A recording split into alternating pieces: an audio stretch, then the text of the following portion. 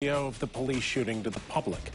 The chief releasing videos from 4 angles in a news conference earlier today, showing the roughly 4-minute-long confrontation from start to end.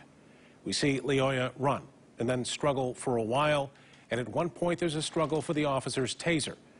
The video ends with the officer on Leoya's back trying to control him, and then the officer fires a single shot.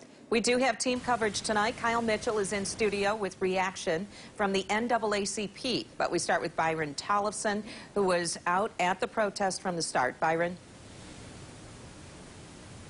Brian and Sue, the protest has ended now. It wrapped up around 9:30 this evening, going on for 4.5 hours. I'm outside Grand Rapids Police Headquarters right now, where it's calm. The street is now reopened to traffic right outside the police headquarters. The protest started around 5 o'clock at Rosa Parks Circle, where they held a moment of silence for Patrick Leoya. A few hundred people attending the protest earlier on, and the crowd grew. An hour later, they marched to the police department, chanting "Justice for Patrick," calling for the unnamed officer to be identified and charged. The protest was peaceful tonight. However, before sunset, a few people jumped over the barricades right outside the Grand Rapids Police Department, and a few officers with riot helmets did come out after that. And at one point, firecrackers went off down the street, prompting a strong reaction from protest organizers. One of the leaders of the protest told demonstrators to remain peaceful, reminding them that is what the family of Patrick Leoya has asked for, and a round of applause followed after that statement. We spoke with a few people who led tonight's protest about why they came out today calling for justice for Patrick Leoya. I'm here today just because Patrick was killed by the police. I believe under due process, under the law, right now the officer isn't guilty. He's innocent until proven guilty, but I believe that officer needs to be held accountable for what he did. I did watch the video, just like it was at least almost 20,000 people that watched that video. It's almost 1,000 people out here, so of course people are on it about social media, but we need bodies out here. We need people out here supporting, and we need people out here truly wanting to see community change. It's hard to see so many people like me and others saying how much they want to get out of Grand Rapids, because we are turning into another stigma. We are turning into another stereotype of all of these other unfortunate situations that's happened in other states and other counties. You know, I don't even think this has made national news yet, but it needs to. We need to have the same energy. We need to have the same reaction. People need to know what is going on. We have seen some of the protesters from earlier still scattered around, hanging around downtown. But like I said, Grand Rapids downtown is calm right now after this peaceful protest lasting for 4.5 hours. For now, live in Grand Rapids, Byron Tollefson, News 8. Okay. Yeah. Byron, thank you for the live update. That protest is happening in reaction to the video released today by the city. In it, you can see the moment the officer shoots and kills Patrick Leoya. We will not show you that moment here on air, but News 8's Joe LaFurgey went through the video and breaks down the critical moments leading up to the shooting. We saw 4 video sources: the officer's body-worn camera, dash cam from the police car, a neighborhood doorbell camera, and the passenger in Leoya's vehicle's cell phone. It begins with a traffic stop at 8:11 that Monday morning. Despite information from Patrick Leoya's family that his car was broke down on the side of the road, the video shows the officer pulling Leoya over after discovering the license plate didn't match the car.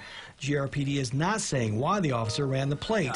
Do you have a license? Yet unnamed officer asked for Leoya's license. Moments later, we see Leoya walking away from the car. No. The officer follows Leoya. The two struggle. At some point, the officer pulls his taser. GRPD says the officer fires the taser twice. Both times, the shot goes into the ground. On the officer's body-worn camera, the two struggle over the taser. As the struggle moves into the yard next door, video from the passenger's cell phone shows the officer on top of Leoya, struggling to control him. The officer reaches for his sidearm. You can hear a single shot fired by the officer. The officer then calls in that he shot Leoya.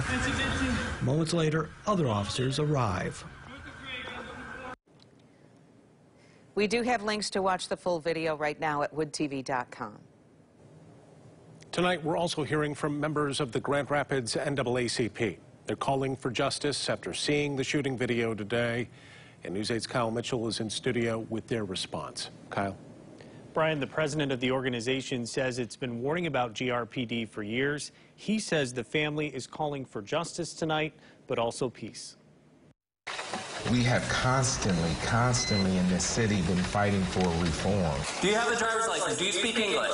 NAACP President Clee Jackson says the video should have been released much sooner. From the very beginning, when I got the call Monday morning when it occurred from city officials, and the first thing I said, in order to do this right, you need to immediately release any surveillance video technology that you have, no matter how bad it is. Jackson says the problems are systemic, and the NAACP has been warning about misconduct by GRPD officers.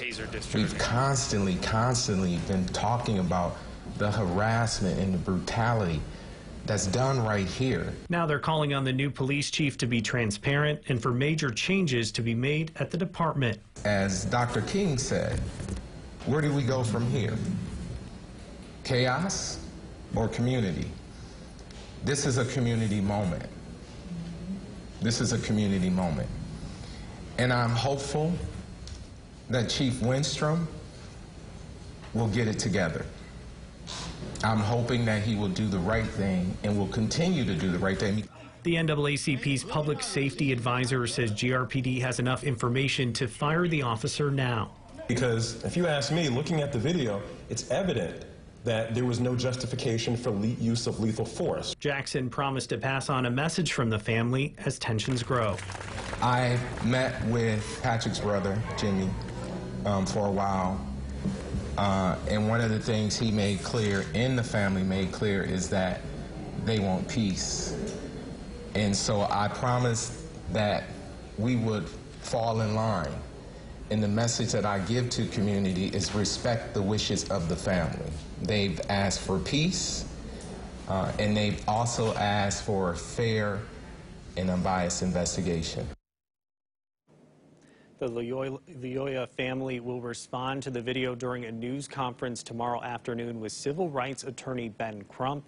This will be Crump's second trip to Grand Rapids this week. He hosted a community forum Sunday after taking on the case. Crump also represented the families of George Floyd and Breonna Taylor. Sue. Kyle, thank you. Target 8 investigator Susan Samples also got the chance to talk one-on-one with Chief Eric Winstrom after the press conference. She asked him more about some of the policies in place at GRPD and about why the officer still has not been named. A policy question for you.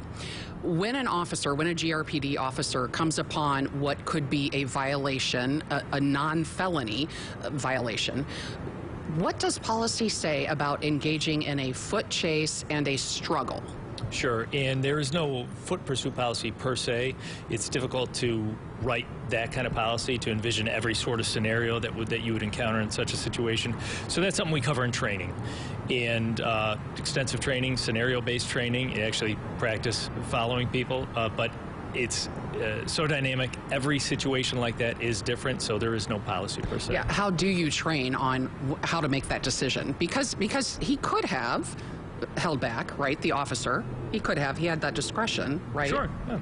Sure. So how do you in training? Yeah, well, we do scenario-based training. It's actually with pretty much police actors. We do it a lot with use of force training, so transitioning from different levels of force options and going through scenarios. We have a pre-planned script of what the acting police officer is going to do and see how the police officer reacts, tell them what the right thing is, what the wrong thing is. People in the community have been calling for you to identify the officer who shot and killed Patrick Lyoya. You have not done so. Why? Well, the officer he's not been charged with anything. And just like I would treat a civilian who's, possibly a suspect or under investigation for any sort of crime, until we get to the point where we're going to charge that individual, absolutely would not name him. Susan Samples with the chief of police earlier, and today we also heard from a close friend of Patrick Lyoya. This was the first time that Jimmy Barway had seen video of Lyoya being killed. After 14 years of friendship, he says that Patrick was like a brother to him. They both emigrated from the Democratic Republic of Congo, excited about creating a life here in Grand Rapids, like thousands of others. Barwin live streamed the video showing Patrick's death, talking with us moments later. Right now, it breaks my heart. It really breaks my heart. That should have never happened to anybody. If you got him on the ground already and you can be ready to pull the handcuffs, why execute him? Why? Make sure you stay with News 8 as we continue to follow this developing story. You can find our full coverage, including an interview with a use of force expert, right now at woodtv.com.